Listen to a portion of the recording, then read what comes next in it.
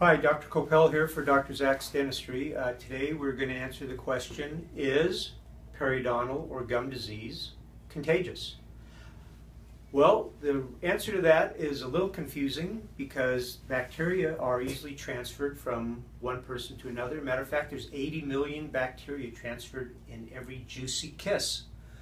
Keeping that in mind, research has shown that there is no direct link between spreading bacteria from one person to another and acquiring periodontal disease. And that's basically because periodontal disease is really an inflammatory response to the bacteria.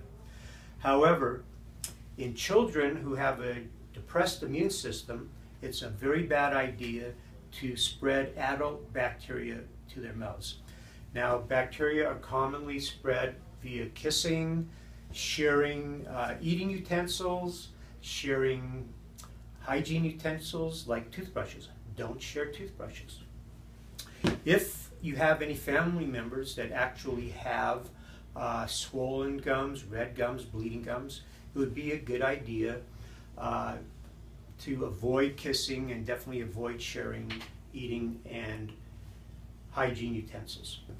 If you have any family members that do have gum problems, or you think they have gum problems, please bring them into our office and let our general dentist or even our periodontist take a look at them.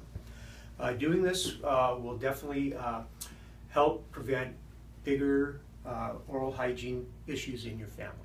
So thank you very much, and come and see us at Dr. Zach's Dentistry. Thanks a lot.